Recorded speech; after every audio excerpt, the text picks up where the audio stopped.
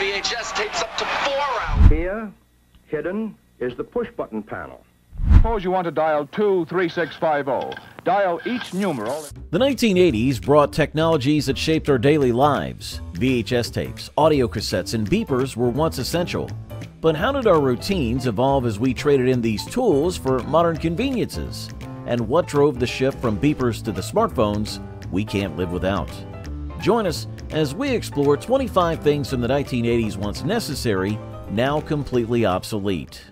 If you have trouble programming your VCR, may we suggest a Panasonic? You see, you can program one straight out of the box. VHS tapes and VCRs were key to home entertainment in the 1980s. VHS tapes, short for Video Home System, were cassette tapes that recorded and played videos, while VCRs, or video cassette recorders, were the devices used to play them. Families gathered around the TV to watch rented movies or recorded TV shows. VHS tapes were large and could hold up to 2 hours of video, though their picture and sound quality were not as clear as today's digital formats. VCRs were also bulky and needed regular maintenance to avoid damaging tapes. DVDs, Blu-rays, and streaming services provide better quality and convenience. VHS tapes transformed home entertainment, but what about how we communicated? Let's explore rotary dial telephones. It's nice having friends you can depend on, like genuine Bell. I chose Bell because they make them like they used to. Rotary dial telephones were common in homes and offices in the 1980s. These phones had a circular dial with holes for each number. To make a call, users placed their finger in the hole for the chosen number and turned the dial until it hit a metal stop, sending electrical pulses to the telephone exchange to connect the call. Rotary phones were durable and didn't need electricity, making them reliable during power outages. Dialing numbers, especially with many digits, took time. Push-button phones, faster and easier to use, became popular in the 1980s, and by the 1990s, rotary phones had mostly disappeared. Why panic when you can rely on Maxell's Super RD2 floppy disks? With their distinctive multi-layer liner, unique disk surface treatment. Floppy disks were an essential tool for storing and transferring data. These thin, flexible magnetic storage devices were enclosed in a square plastic case and came in sizes like 5 1/4 inch and 3 1/2 inch. They held between 360 kilobytes and 1.44 megabytes of data, which was significant then. People used floppy disks for tasks such as saving documents and running software. They were portable and easy to use, requiring insertion into a disk drive connected to the computer. Despite their convenience, floppy disks were vulnerable to damage from dust, heat, and magnetic fields. By the early 2000s, they had become obsolete and were replaced by more advanced storage options. She's a certified goddess, your soulmate waiting to happen. Without your Motorola pager, you would have missed her because you were out doing guy stuff. Pagers, also called beepers, were essential devices for staying connected. They were small and portable, capable of receiving messages and alerting users with a beep or a vibration. Used by doctors, emergency responders, and professionals, they allowed people to stay reachable at all times. A pager would display a phone number or short message, prompting users to find a phone and return the call. Pagers were reliable and worked in areas without cell phones, using radio frequencies to avoid network issues. Despite their reliability, pagers could only receive short numeric or text messages. With mobile phones offering more features, pagers became outdated in the 1990s. Answering machines with cassette tapes were a common household feature in the 1980s. These devices allowed people to record and replay messages left by callers when they couldn't answer the phone. The machine stored the outgoing greetings and incoming messages on a small cassette tapes. Callers heard the recorded greeting and left their messages on the tape. These machines were useful for busy families and professionals, ensuring no important calls were missed. Tapes had limited storage, required frequent rewinding or replacing, and could tangle or break. With digital technology in the 1990s, these machines were replaced by more reliable voicemail services. Answering machines transformed communication, but how did portable cassette players further change our listening habits? Let's explore. really feel the music with the Sony Walkman. The Sony Walkman is a tiny stereo cassette player with truly incredible sound.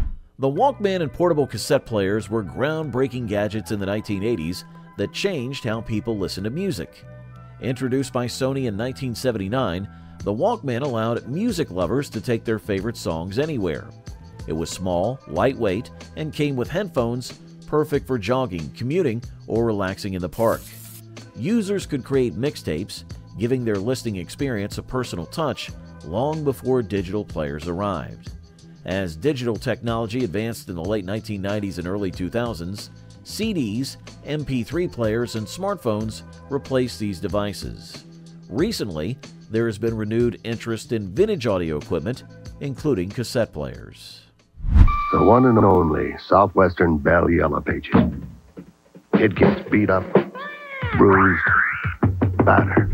Phone books were essential tools for finding contact information back then. These large books, divided into white pages for residential listings and yellow pages for businesses, were delivered to every household each year. In specific areas, they contained individuals' and companies' names, addresses, and phone numbers. People used them to find friends, neighbors, or local services. The yellow pages were especially helpful for locating businesses, from plumbers to restaurants.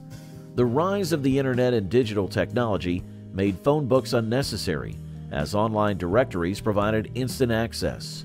Mobile phones, caller ID, and environmental concerns also contributed to the decline of phone books, reducing paper waste and resource use. At first, IBM electric typewriters made typing easier.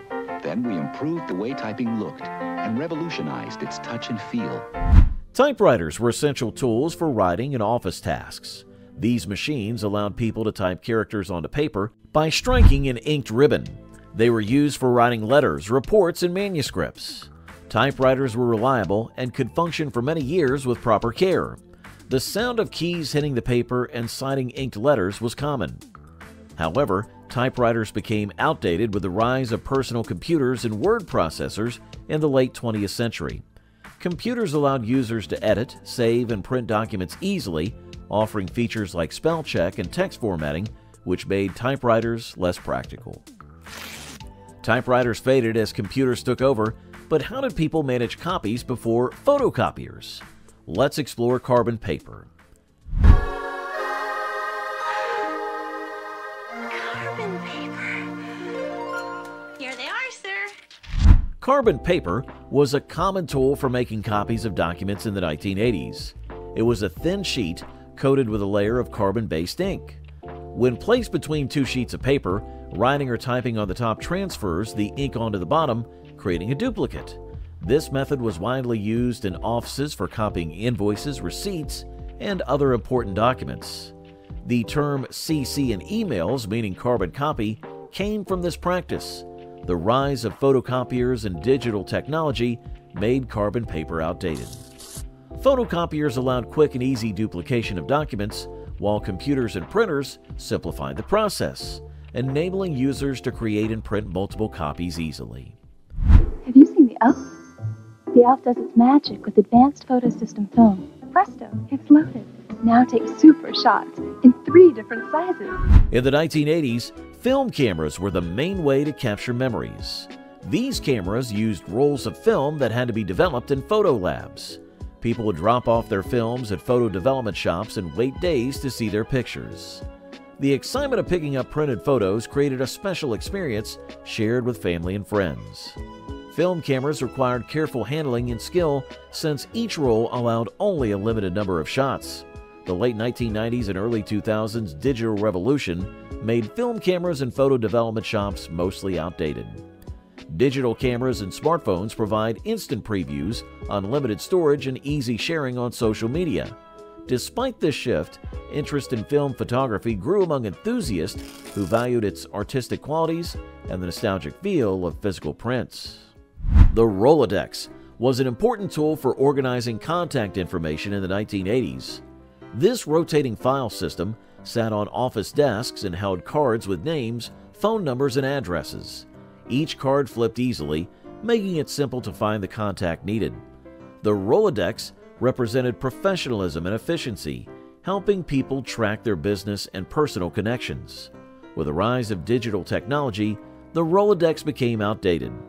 Personal computers and later smartphones introduced digital contact lists and address books. These tools provided more convenience, allowing users to easily store, search, and update contact information. Cloud storage ensured contacts remained accessible even if a device was lost or damaged. In the 1980s, map books and fold-out paper maps were vital for navigation. Whether planning a road trip or searching for a new restaurant, these maps were essential tools. Map books, kept in car glove compartments, provided detailed routes and landmarks. Fold-out maps, which could be difficult to refold, offered a wide view of regions or cities. They were necessary for travelers and adventurers alike. The rise of digital technology made these paper maps outdated. GPS devices and smartphone applications like Google Maps changed navigation. These digital tools provided real-time updates, turn-by-turn directions, and traffic alerts, making travel more convenient and efficient. With the decline of paper maps, how did communication change with the rise of payphones? Let's explore. Wrap up the Bosbo contract, so you find a US West payphone, because for $1 you can make a long-distance call to anyone in Northern Oregon. In the 1980s, public payphones were common on street corners, shopping malls, and gas stations. These coin-operated phones were necessary for making calls when people were away from home. Individuals carried coins or phone cards to use these phones, which were placed in booths for privacy. Payphones provided an important way to communicate, especially during emergencies or for travelers needing to check in with family or friends. As mobile phones became cheaper and more available, the need for payphones decreased. By the early 2000s, many payphones were removed because of fewer users and high maintenance costs.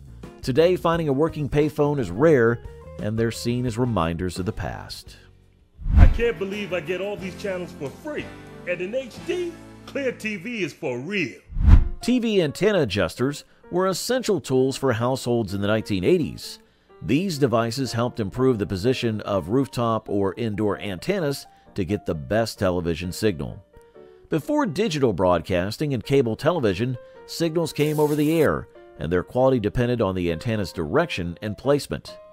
Adjusters let users rotate and tilt their antennas to capture clearer pictures and sound. Using a TV antenna adjuster requires patience and skill. Families gathered around the TV while one person adjusted the antenna and others shouted feedback about the picture quality.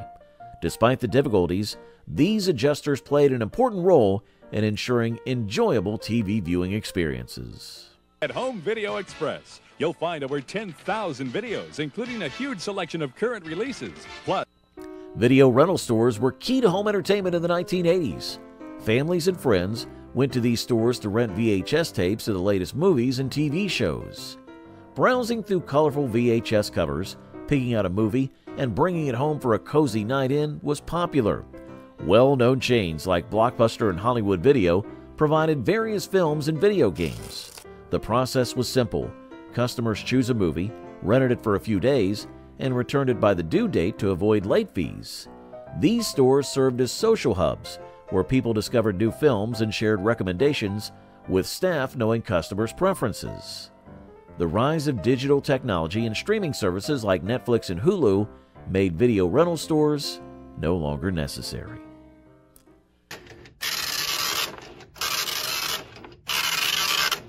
Dot matrix printers were popular in the 1980s and found in many offices and homes. These printers had a print head that moved back and forth, hitting an ink-soaked ribbon against paper to create characters and images. Tiny pins on the print head made patterns of dots, which combined to produce text and simple graphics. Although noisy and slow compared to today's printers, dot matrix printers were appreciated for their durability and ability to print on multi-part forms, making them great for invoices and receipts. They could also use continuous feed paper, which allowed for printing long documents without reloading frequently. Despite their usefulness, the print quality was low, and the noise was a concern in busy environments. Dot matrix printers paved the way for efficient document handling, But what replaced them? Now let's explore fax machines. Put your request on paper and send it on a Pitney Bowes facsimile machine. Your message is there, and the answer is back in seconds. Fax machines were essential for businesses and offices in the 1980s. They allowed people to send documents quickly over telephone lines. A fax machine scanned a document, turned it into a bitmap, and sent it as audio tones. The receiving fax machine decoded these tones and printed the document. This groundbreaking technology enabled almost instant document sharing across long distances.